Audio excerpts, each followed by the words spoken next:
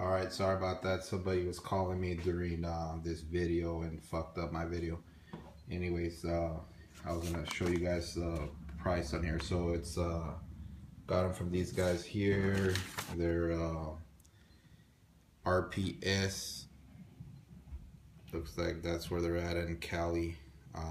And they were pretty much total price $136 shipped to your door.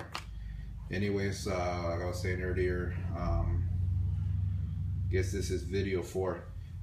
These blinds are, they're okay, not bad at all.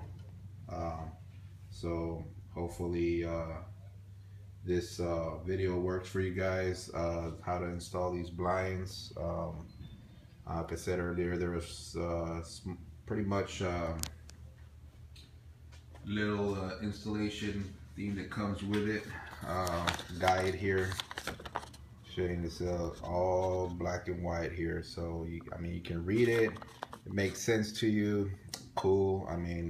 But I read a little bit to it, but it wasn't, some things were a little bit off. But anyways, that's how you learn how to do this shit, I guess, while you go.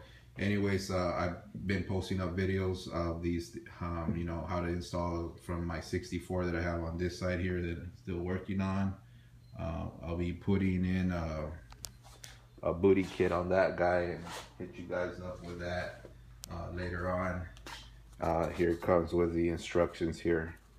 Got this stuff here from Continental Enterprises. They're in Canada. Give this guy a call. His name's Sam. Yeah, hook you up. They don't come with pretty much the covers and the mechanism right there. They don't come powder coated, so you got to take those and get them powder coated. Everything else comes chromed out on those. We'll go back on that. Like I said, when I get my stuff powder coated, I'll go ahead and show you guys how to install that shit. Anyways, like I said earlier on some of the videos, if you guys are doing these installations or ground up install on these beautiful 64s, 63 cars, all kinds of Impalas are out there, pretty nice vehicles, and you're doing this shit and you're learning like me, put a fucking video up so that way we can figure out this shit. Don't keep it to yourself. Like I said earlier, show the love, all the other lowrider, homies and, car clubs, and even now the ladies that are, getting into this stuff too as well. They're wanting to do their own installs and stuff. Anyways, so that's how it ended up with these blinds here.